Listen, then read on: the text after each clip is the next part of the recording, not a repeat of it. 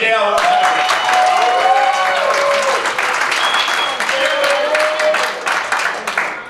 So I hope everybody's doing well. Yeah. You guys are doing well, right? Yeah. And just turn my camera on. Selfie. Yeah. Alright, I got some questions for you. Have you gained weight Yes. this past year or two?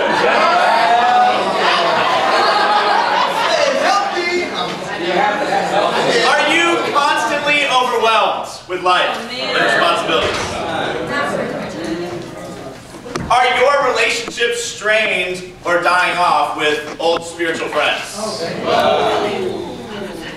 Now, with unspiritual friends, that's a good thing, amen? Unless you're trying to help them become disciples and they want to repent.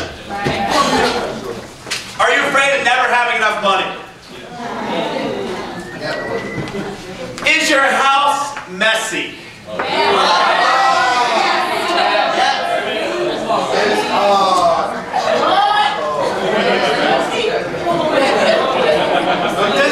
Does each week just feel like a repeat of the last one?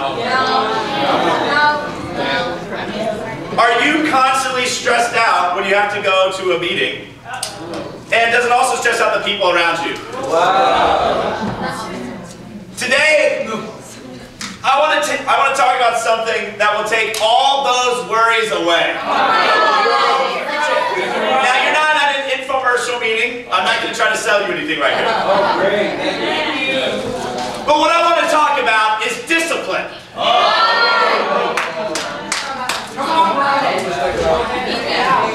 Come on, bro. Come on, bro. Preach it, bro. Title lesson is really living life. I want to read a few little scriptures right here for you. Okay. Preach it, bro. Come on, Mike. Help us out, bro.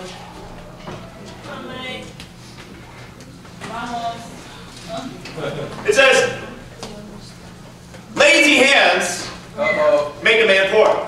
Proverbs 10. But diligent hands bring wealth. The sluggard craves, Proverbs 13, and gets nothing. But the desires of the diligent are fully satisfied. Do you see a man skilled in his work? He will serve before kings. He will not serve before obscure men. Wow, come on. 2 Peter 3. So then, dear friends, since you are looking forward to this, make every effort to be found spotless, Wow, come on. blameless, and at peace with Him. Amen? Amen. See, right now, maybe these scriptures are making you feel a little convicted. Come on, bro. And if they are, that's good. Yep. That means that this message is for you. Wow. What God is asking you to do is to make discipline your priority in life. Amen? Okay. And a lot of times, if you're feeling convicted and you know you're undisciplined, then you might already feel defeated as I'm saying these words. But don't feel defeated. Because that simply just adds to more stuff you got to do and makes you more undisciplined. Alright? So, don't feel defeated. But what you got to do is start defeating your lack of discipline. And what that means is you're going to take it at one point. You got to start somewhere, but you got to start defeating the lack of discipline in your life. Amen? Amen. If you will, then it'll make this week the best week of your life. Yep. Amen. This week will be amazing. Wow. As you start defeating your lack of discipline that stopped you from doing so much that God has planned for you. Amen? Amen. We're going to talk about a few things with discipline. But really, the biggest thing is to understand that we're here to build something awesome for God. And any building takes discipline. Let's go to Luke chapter 14. Come on, Mike.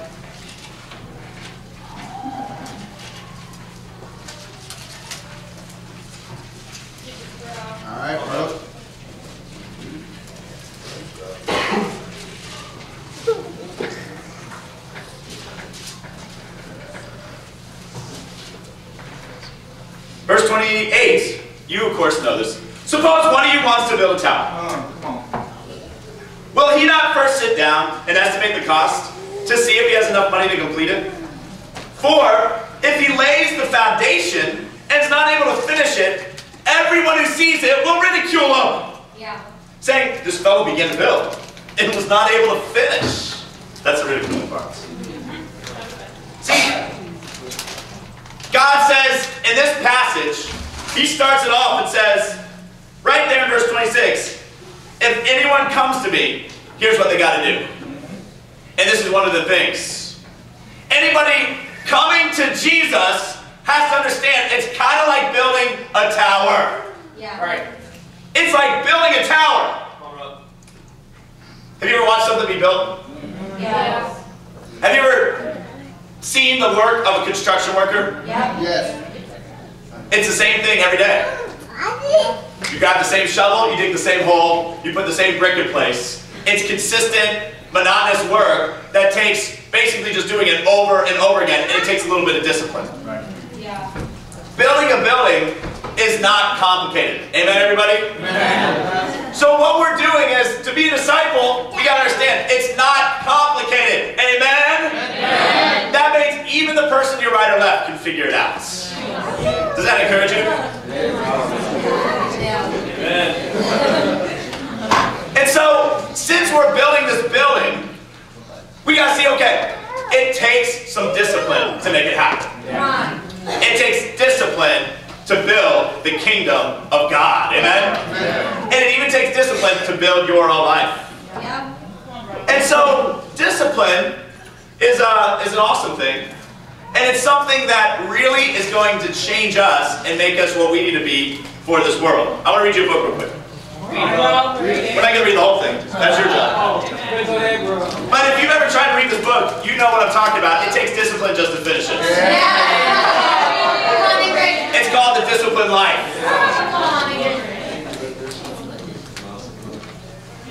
Read it, bro. Come on.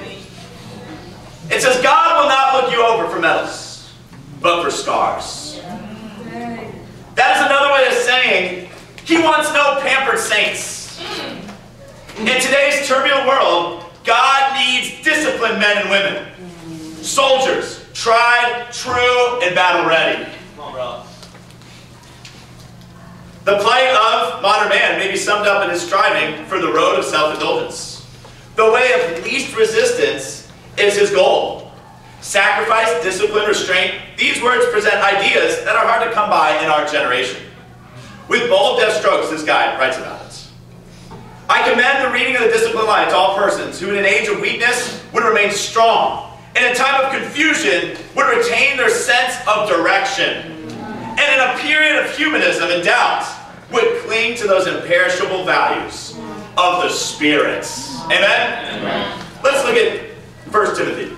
Come on. Sorry, 2 Timothy, verse 1, chapter 1. Come on, brother. Come on, Mike.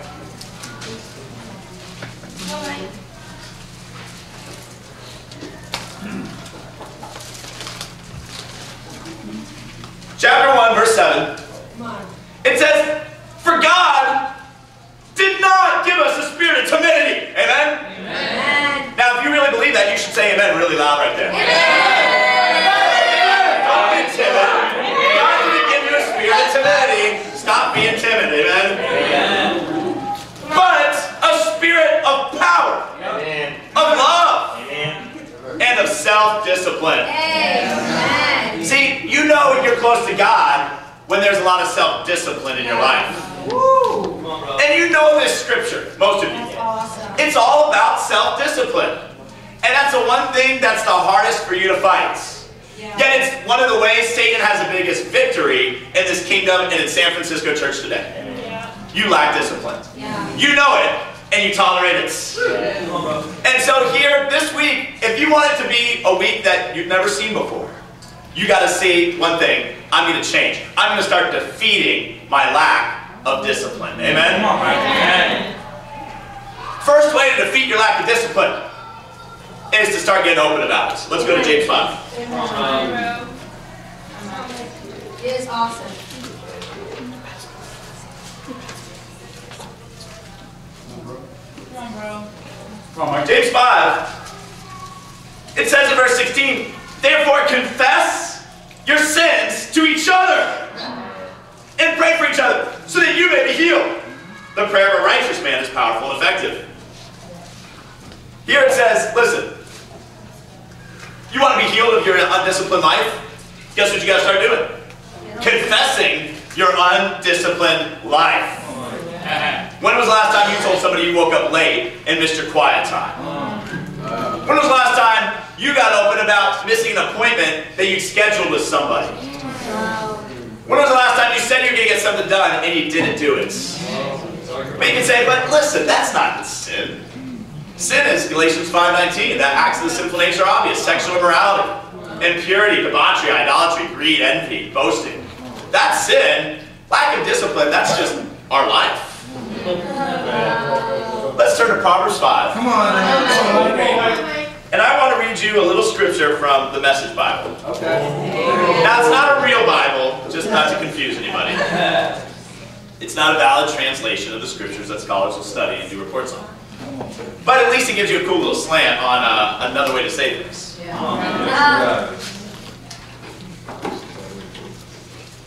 So in Proverbs 5, the last verse here, it says, let's read it 22. The evil deeds of a wicked man ensnare him. The cords of his sin hold him fast. He will die for lack of discipline, led astray by his own great folly. If that's not clear enough for you, I don't know what is. But maybe the Message Bible will be. Here we go. First, or same thing. Mark well that God doesn't miss a move you make. He's aware of every step you take. It doesn't say he'll be watching you. The shadow of your sin will overtake you. You'll find yourself stumbling all over yourself in the dark. Death is the reward of an undisciplined life. Your foolish decisions trap you in a dead end. I mean, the Message Bible kind of reiterates in a little more emphatic way that the guy that dies for lack of discipline, death is the reward of an undisciplined life.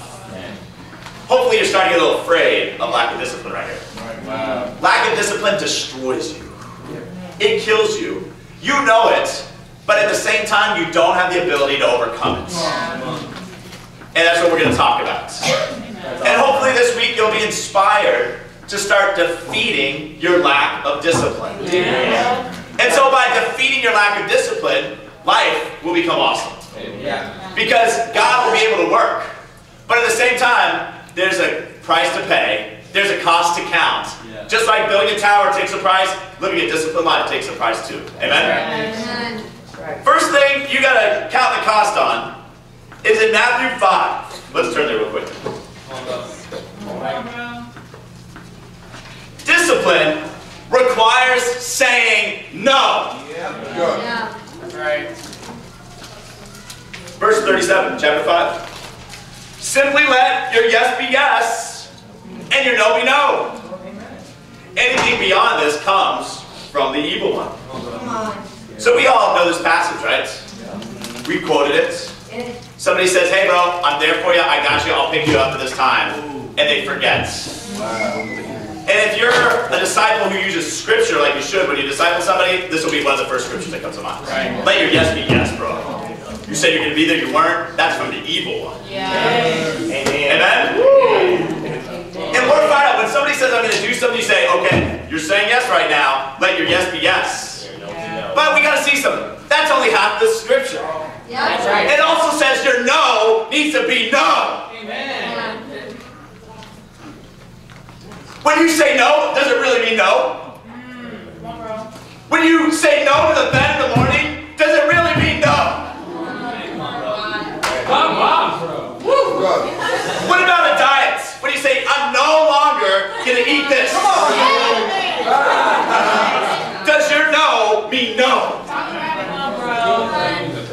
See, one of the biggest things as a productive human being is that you have a lot of people who want different things from you. Even yourself wants a lot of different things. And the person who's running around distracted and unproductive is a person who says yes to everything. And they don't think because they're people pleasers, and they just say yes, yes, yes, yes, yes. And before you know it, they're the most undisciplined and unreliable people because they haven't thought through if they can actually hold it down. Now, I'm not saying say no to the brother that needs your help spiritually. Amen? Say, no, bro, I don't have time for you because I'm too busy with my job. That's unspiritual and unloving. Amen? But when you say no to something, is it really no? Come on. Is your no no? Discipline requires saying no. Thanks, Michelle. I think for our lives, there's things we have to cut out. You know, in a world full of media, with Netflix and Amazon Prime and Redbox, thank you. Sometimes you gotta say no when it gets late. Does your no be no? Do you say, okay, one more, just 20 more minutes, and that's it? And then 20 turns into 40, turns into 2 hours. And before you know it, it's 2 a.m. and you are not even going to wake up early and spend time with God. Why? Because that comes from the evil one. Your no is not your no. Amen?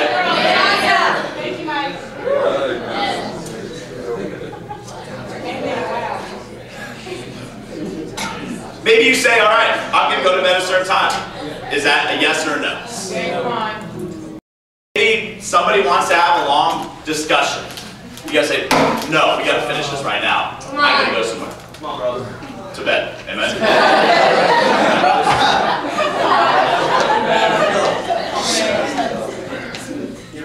You know, so many times we're late because we just can't say no to someone. I say, we got to go. I'm sorry, we got to stop this. I got to leave. Yeah. And a lot of times we don't fulfill our responsibilities to God because we don't say no. People say, hey, I need you to work Friday night. Okay. You got to say no. I'm not. I know means no. And the person that says, no, I can't work Friday nights, and then gets hired or for a job or is told, oh, you got to work Wednesdays, or oh, you got to work Sundays. You got to say, no, I'm not. And if your no means yes to them, they'll ask you every single week. So here is seeking the kingdom first, your first priority. Come on. Does your no mean no to even your coworkers? Come on. Is God your first priority? See, part of us has to realize the value that when we say no to something, if you don't keep that no, it's exactly like not keeping your yes, your yes. Amen? And so here, understanding discipline, we got to keep that. Amen? Let's look at Luke 9. We're just going to hit a lot of little scriptures right now.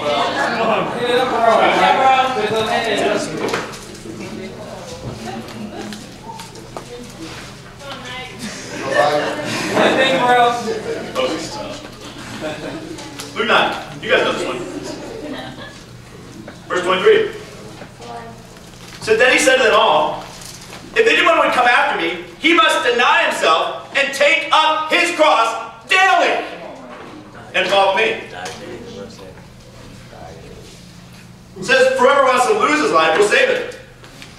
Or I'm sorry, whoever wants to save his life will lose it. But whoever loses his life for me will save it. Here, Jesus says, if you're going to follow me, let's get this straight. You got to deny yourself. How often? Well, you got to carry your cross daily. Denying yourself, carrying your cross daily, just so you know, if this is new to you, is the same thing. The cross, that meant self-denial. That meant Jesus dying. That's what the cross represents. And it was a voluntary death. For us, we voluntarily die every day if we want to follow Jesus. Now, when you know how Jesus prayed, you know that what carrying his cross took was a great prayer life. Amen? Let's go to Matthew 26. Before Jesus carried the cross, there's something that a lot of times we miss. What gave him the strength to do it? Right. Great point, bro. It says, verse 36. Then Jesus went with his disciples to a place called Gethsemane. And he said to them, sit here while I go over there and pray. He took Peter and the two sons of Zebedee along with him. And he began to be sorrowful and troubled. Then he said that my soul is overwhelmed to the point of death. Stay here and keep watch with me. Going a little farther, he fell on his face to the ground and prayed, my Father, if it's possible, may this cup be taken from me. Yet not as I will, but as you will. Then he returned to see his disciples and found them sleeping. Could you men not keep watch with me for 1 hour? Yes, Peter. Watch and pray, so that you will not fall into temptation. The spirit is willing, but the body is weak. Yeah. He went away a second time and prayed, my Father, if it's not possible for this cup to be taken away, unless I drink it, may your will be done. When he came back, he found them sleeping, because their eyes were heavy. So he left them and went away once more and prayed the third time, saying the same thing. Right. Then he returned to the disciples and said to them, are you still sleeping and resting? Look, the hour is near, and the Son of Man is betrayed in the hands of sinners. Rise, let us go. Here comes my betrayer. See, Jesus says, listen, the spirit's willing, the body's weak. Watch and pray so that you don't fall into temptation. Amen. See, Jesus says, you got to follow me and carry your cross too. But one thing that we forget is that Jesus, in order to carry his cross, had an awesome prayer life. Wow. Yeah. Not just in the morning, but late at night, because he knew it took self-denial to follow God's will. Right. Guys, discipline, same exact thing, isn't it? Yep. Yeah. See, for some of us, we think we deny ourselves because we don't lust at girls. We think we are self-denying because we don't get angry. And yet there's still the greatest obstacle of it all. Yeah. Your lack of discipline. See, we think, oh, I'm a Christian because I don't do the really bad things. I don't curse, don't smoke, don't drink, don't do drugs, come to church all the time, don't lust. Got a little accountability program on my computer. I'm good to go. And yet we're living an undisciplined life. Amen. We're not men or women of our words. We don't come up with a plan. We're inconsistent. Wow, come on. We're undisciplined. See, I want to challenge your discipleship right here. Come on. You think you're a disciple because of a checklist, and yet your life is still totally undisciplined.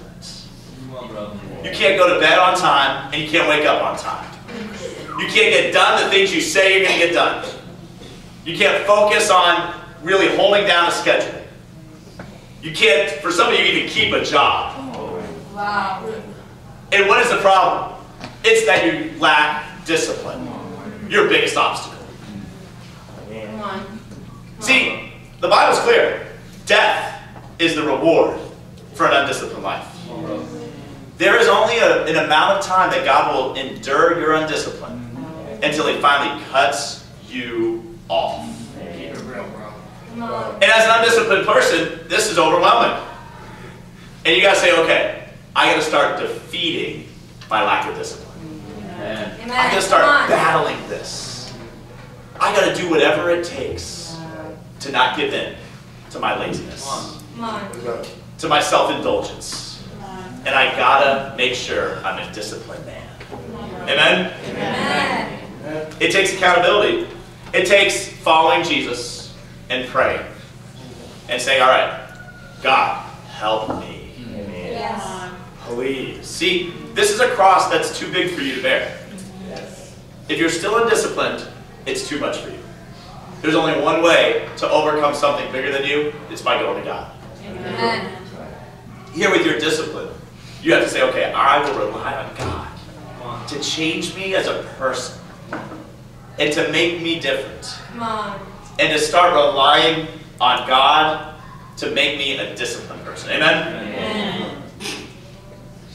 So here, what does Jesus do in the garden? He goes after the biggest thing first. That's a good thing to follow with your discipline. The first thing to attack is the hardest thing. Amen? Don't we do the opposite? When we have a project due, we just start cleaning stuff. I can't get this project done if my house is a mess. You know what I'm talking about? Oh, I still got to call these people back before I start cleaning. So I can't do that. Oh, I got to go to the bathroom. Can't start cleaning. Ever had somebody in your household do that? Yeah. Right when cleaning day comes, they're nowhere to be found. And then they had to go make some phone calls.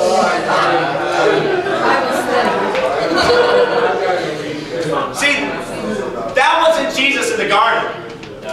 He didn't say, okay, first we got to have a D group, guys, and then I'm going to go pray about the cross. He just said, I'm going straight for the hardest thing possible. For us, we got to pick out the most difficult obstacle in our life and attack it head on. That's right. And say, this is my biggest enemy right here, discipline. I'm going to go after it with all my heart. Amen? Yeah. You got to choose what is it and say, okay, I'm going to go after it first. Maybe it's literally just saying, I'm going to go to bed on time. For some of us, we hated bedtimes as a kid. Yes. Very much. I hated 9:30 being my point where I had to go lay down. I just wanted to stay up as long as I could. And so now as an adult, the temptation can come. I'm just going to stay up as long as I want because my parents aren't in my room anymore. Now if you cheered, you need to repent. Or maybe God will put you back in the same apartment as your dad. Amen, Ryan?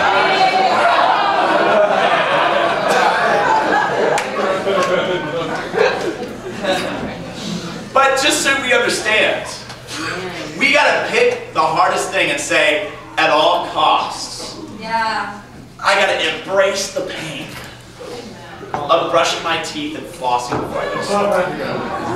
Come on, bro. And then I'm gonna go to bed at 10 p.m. and wake up at 5:30. And I'm gonna say no to that extra show. Amen? And even that ice cream. I'm gonna say no. Why? Because I want to get up early and spend time with God before the day gets crazy. Amen? And God will bless that disciplined life. It's what this world needs the most. In a world of confusion with no direction, disciples need, above all things, to have a disciplined direction in their life. Amen? Let's look at a cool scripture in Proverbs 6. Come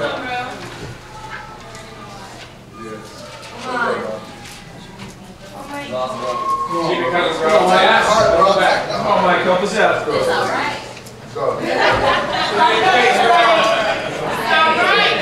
Proverbs 6:6. Go to the ant, you sluggard. Consider its ways and be wise. It has no commander, no overseer or ruler. Yet it stores its provisions in summer and gathers its food at harvest. How long will you lie there, you sluggard? When will you get up from your sleep? A little sleep, a little slumber, a little folding of the hands to rest.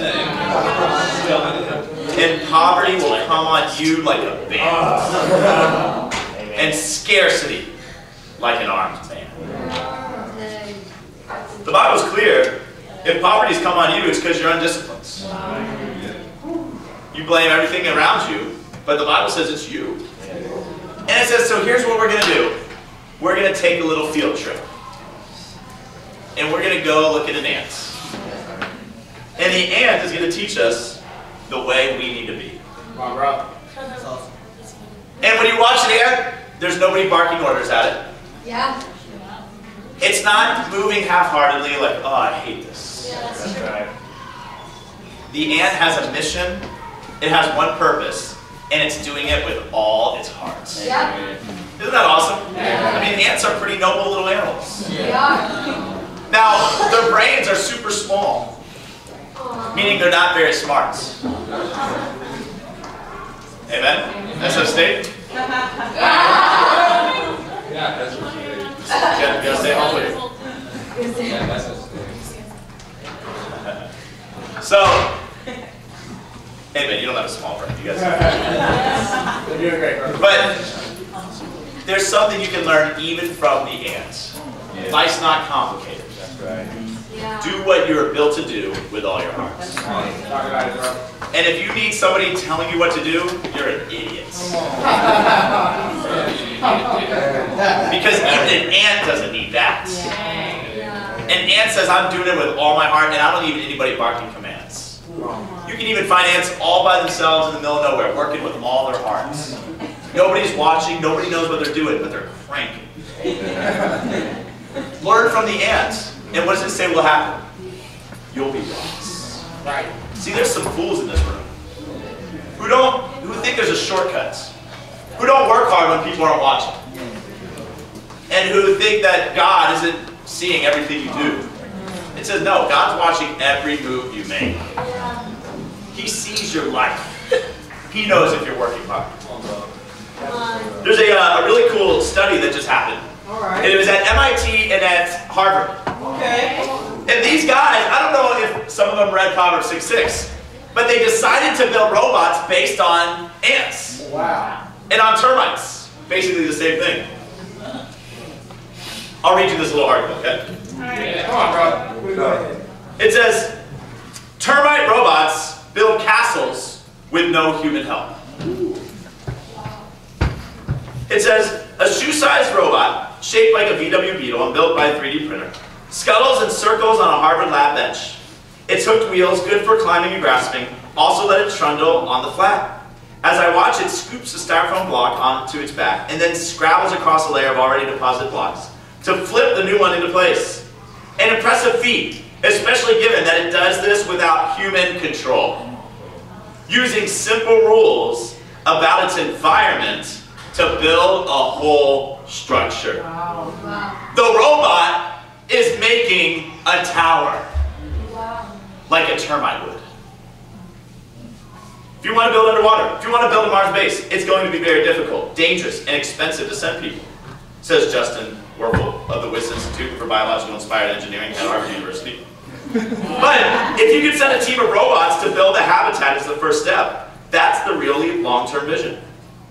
Wow. To spur his swarm into action, Werfel gives the robots a mathematical model of the structure to be built, say a pyramid. Each robot uses that model to calculate where it will place the next block it picks up, moving on to another spot if its planned drop-off has already been completed by another robot. It uses nothing but basic ultrasound and infrared sensors, as well as an internal accelerometer, to figure out how many blocks it has climbed and where it is in relation to the structure it is building. Wow. As well as pyramids, the robots can build castles and towers. So here, I'll read the last part. It says, in the short term, Werfel says, terms like robots could be used to build levees out of sandbags, working through night and day without human help to build flood protections. The scenarios where you want to use robots rather than humans are described as the 3Ds, dirty, dangerous, and dull, he says. The group has already used a modified version of the term robot to drag and stack bags of rice to make a wall. Here, you're saying, well, where are you going with this? Well, these scientists learn from the robots. Well, learn from the ant to make the robots. And the Bible commands us to learn from the ant as well. Yeah. Isn't that intense? These scientists came up with this revolutionary idea by going to the ant and copying it. And for us guys, if we can program a robot to think like an ant, then we surely can program our own minds to be the same way. Right. Yeah. Have you ever seen a termite mound? Yeah. They can get like up to here. And nobody came up with the design. There's no architect. They just did what they were designed by God to do. Build something. The kingdom is what you're designed to build. Come on. And here, it says it's a tower. And God has given you a job. And guys, it's awesome that when you just do the job, God builds the kingdom. Come on. You don't have to figure out the architecture of it, amen? You don't have to figure out what are we going to do. You just say, I'm going to build. And God puts the places in order. Yeah. God puts all the pieces where they're supposed to be. Here, guys, we got to understand something. When we are focused on just building and being a spiritual ant, saying, I don't need anybody to tell me what to do. I'm sharing my faith. Yeah. I'm just doing it. Come on. Because I know by just obeying God's law, God will build the kingdom. Amen? It was awesome. Last night we were out there buying a drink before we had our study with Peter, and Christian just starts sharing with the guy next to us. Nice. Go, Christian. It was just Christian's spiritual ant-like tendency to say, share my faith. And that's genius. Yeah. It's genius. Because now Peter's life has completely changed around. Come on. And he's getting baptized because of Christian's convictions. Come on, Justin. And so here, you guys we don't need to say, oh, I gotta be a genius. All you gotta do is deny yourself and be like the ant. Right. Are you a sluggard spiritually? Did you share your faith every day last week? And invite people out? It's an ant-like procedure. That's very simple. People around you don't know. You stop and say, hey, I'd like to invite you out to my church. Or, let me share my life with you real quick. Isn't that simple? Yeah. But some of us are so smart that we don't share our faith. And I'm being sarcastic. But we think, no, my life's too busy.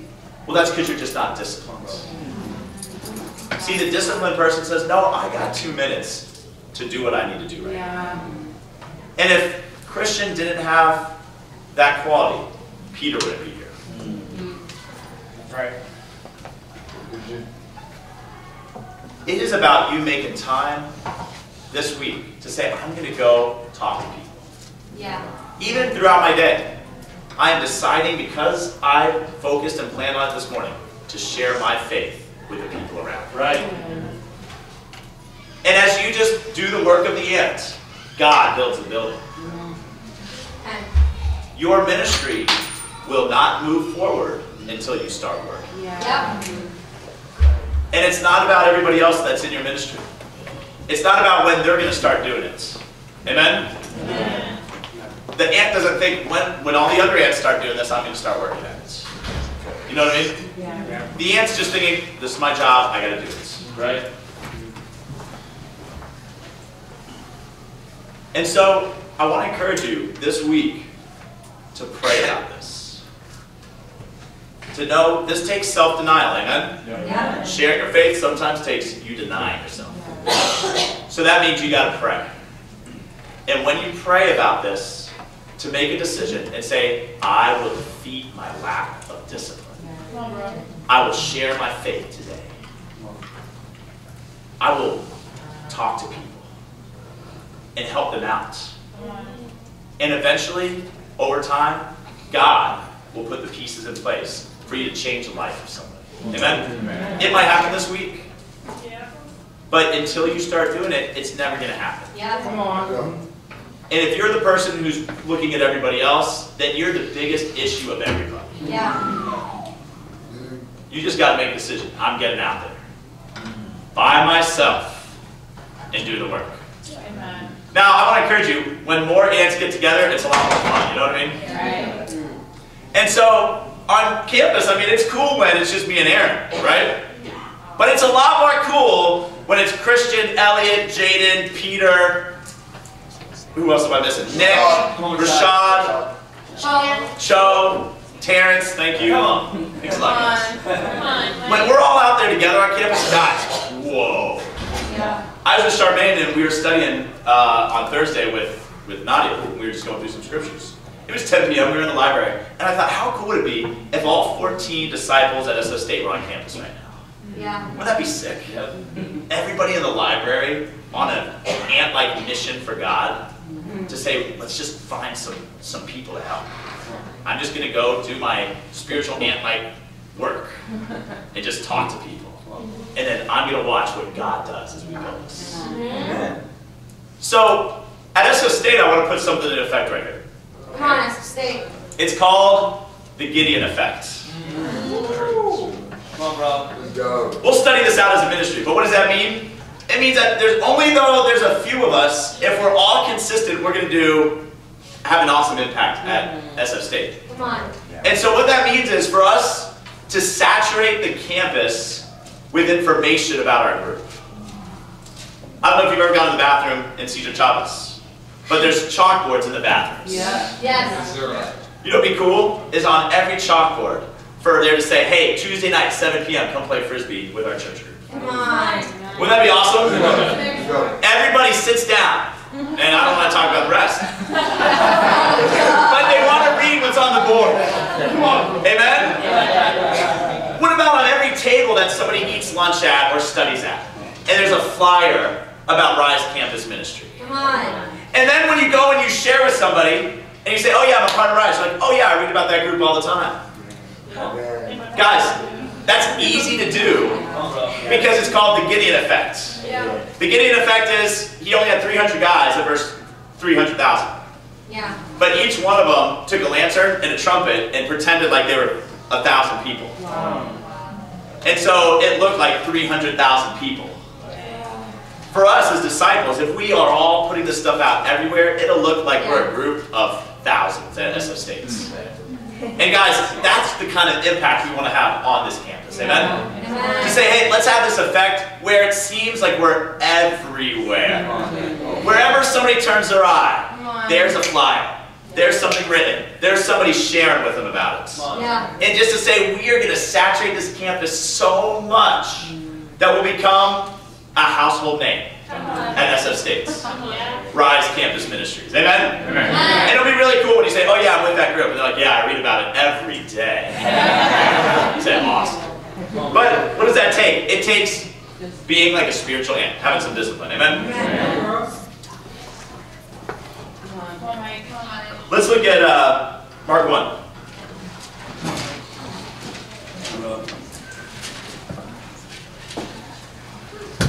Verse 35, we know this one. It says, very early in the morning, while it was still dark, Jesus got up, left the house, and went off to a solitary place where he prayed. Simon and his companions went to look for him, and when they found him, they exclaimed, everyone's looking for you. Jesus replied, let us go somewhere else, to the nearby villages, so I can preach there also. That's why I've come. So he traveled throughout Galilee, preaching in their synagogues and driving out demons. So here we see Jesus doing the work of a spiritual man. Wakes up early, has a great quiet time. Goes and starts preaching the word.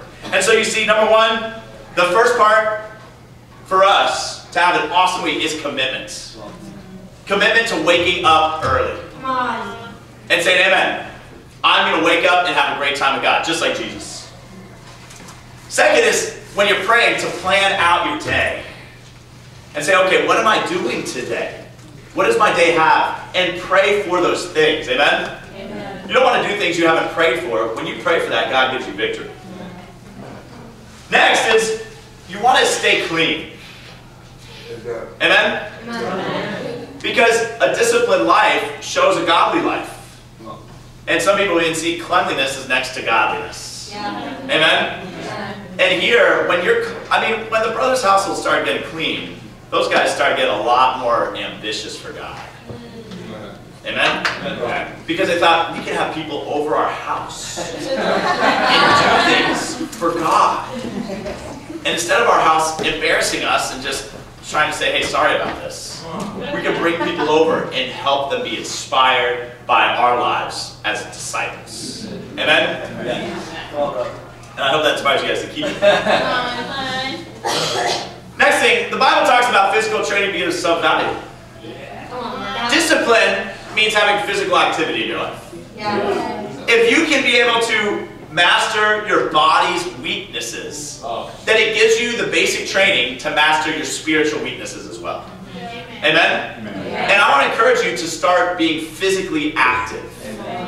Whether it's a 3-mile prayer walk every morning, or if it's going to the gym every day, but saying, I'm going to get in shape because it's going to teach me spiritual qualities that'll help me be a disciplined person. Amen? Come on, bro. And lastly, to plan to share your faith and plan to encourage other disciples. Really, the 3 things we got to do as spiritual hands is share our faith, walk with God, and encourage each other. Amen? And as you're doing that, things are going to go awesome. But you find those are the 3 things Satan attacks the most, right? Yeah. He attacks your quiet time, he attacks your relationships, and he attacks your boldness to share your faith. Yeah. And so those are why. Because those are the basic ant-like things we got to do to build the kingdom of God. Right. But when the ants all get fired up about doing the basic things, the kingdom starts multiplying. Amen? And as ants for God, amen? We should be fired up and say, hey, I do 3 things. I walk with God, I share my faith, and I encourage the other disciples. Let's look, well, going off of that, encouraging other disciples, I just want to bring up what Brianna did for Valentine's Day. Come on. She made every brother a handmade bag full of candy with their names written on it and pictures. Wow. Every brother in the campus ministry. And that, like, blew it over the top for all of the guys. I mean, they were taking pictures, posting it on Facebook, super encouraged. I guess Aaron just ate his whole bag right there. And Christians, amen. Marrieds, if you want to invite Aaron over for dinner, that'd probably be a good idea. But here, just saying, man, when we encourage one another, it builds the kingdom. And even today, you felt some of that joy from Friday nights. Yeah. Some of that encouragement, some of that love. To say, if we all do that, it just raises the love and the radiance of this church even more. Amen? Yeah. Let's look at Ecclesiastes 10. Come on, bro. This is a cool scripture. Come on, Mike. It just says in verse 2, the heart of the wise inclines to the right, but the heart of the fool to the left. Even as he walks along the road, the fool lacks sense and shows everyone how stupid he is. What does this mean? It means that when there's no shortcut to being wise, there's no shortcut to being disciplined. And here, there's no shortcut for a disciplined life. We have to say, okay, I have to defeat my lack of discipline. And what does that mean? Well, the benefit of it is that people will see it in the way you even walk down the streets. You know what I'm talking about? I mean, there's times where you can look at somebody walking and you can know if they're smart or if they're foolish. You know what I mean? You can say, that person is so dumb. Just by the way they walk. That's what the Bible says. It's because foolishness is exposed even in little things. Does that make sense? Yeah. I'm not saying judge people, but I am saying that foolishness is exposed by the little things in life. Come on. And so little things show who you really are. Come on, bro. Cleaning your room. You're planning to encourage people. Showing up early. All those little things show a big picture of who you really are. And it's hard, as easy as it sounds. Guys, just get here 15 minutes early. Come on. For some of us, it would be the biggest victory. It would literally change your life the way you have to think to make that happen. I mean, it would change your heart. You'd have to discipline yourself to say no to stuff to get out the door at the right time. You know what I mean? It would change you.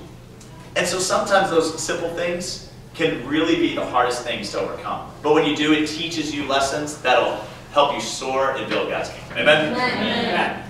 Lack of discipline is obvious. And in the end, we got to say, okay, let's start defeating our lack of discipline. Brothers, that means not indulging in movies or video games too much. It means you got to say no and you got to come up with a time limit. Come on. It means not overeating for some of us. For others, it means making sure you plan out quality time with your spouse every single week. For all of us, it means saying you got to spend time with God. Some of us have not moved forward spiritually because we don't go after our quiet times. Some of us studying the Bible are still where we're at because we're not going after our relationship with God. Yeah. We haven't prayed deeply and hard through the things we got to pray about. Yeah. And so for us, going after this discipline, guys, it's going to be awesome. Yeah. You will stop gaining weight. Amen. Amen? You won't be constantly overwhelmed. Because you'll have a plan to get through things. Yeah. Old relationships will grow stronger instead of dying off. Yeah. You won't have to fear about finances because you'll have a good understanding of where they're at. Your house will be clean. Amen. And you'll love having people come over. And each week will be totally different from the last one. Because you'll watch as God uses you to build His kingdom. Amen? You won't be constantly stressed out. You'll be at peace. And you'll bring peace to even the people in your household. Amen? And so what is this? This is defeating your lack of discipline. Come on. I'm going to read one last quote from A Disciplined Life. Let's go. Read it. Let's go. And it's a little long, and then we'll close it down. It says, discipline is what moderns need the most and want the least. Too often, young people who leave home, students who quit school, husbands and wives who seek divorce, church members who neglect services, Wow. employees who walk out on their jobs are simply trying to escape discipline. The true motive may often be camouflaged by 100 excuses. But behind the flimsy front is the hard core of aversion to restraint and control. Much of our restlessness and instability can be traced to this basic fault in modern character. Our overflowing asylums and hospitals and jails are but symptoms of an undisciplined age. There may be many secondary causes, and there may be many secondary cures, but somewhere behind them all is the need for discipline. The kind of discipline needed is far deeper than the rule of alarm clocks and time cards. It embraces self-restraint, courage, perseverance, and resiliency as the inner panoply of the soul. Amen? Guys, as we become those spiritual ants of discipline for God, we'll see God's kingdom built and to see this world change for our Lord, for God's honor. Amen, guys? Let's come to the room. Thank you. Hey, let's stand on up. We're going to be singing song number 397 while we all get to heaven. Come on, Justin.